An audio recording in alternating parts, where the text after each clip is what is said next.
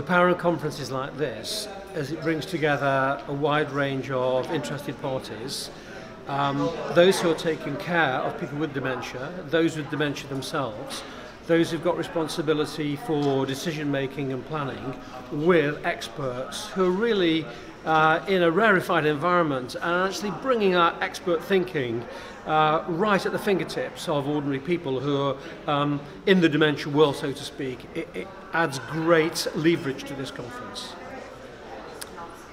The number one battle has actually already been won. Following the Dementia G8 Summit in December 2013, the emphasis was all about research on cure. And over the last 18 months, various parties such as the Alzheimer's Society, Age UK, Alzheimer's Retrust and so on, has actually moved that focus onto care.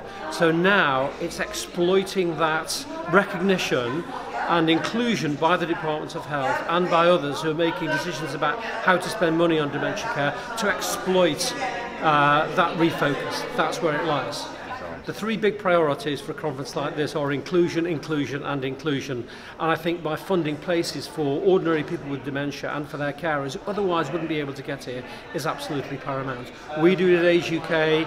It's a principle on which many other charities operate, and you're actually absolutely to be congratulated for doing that.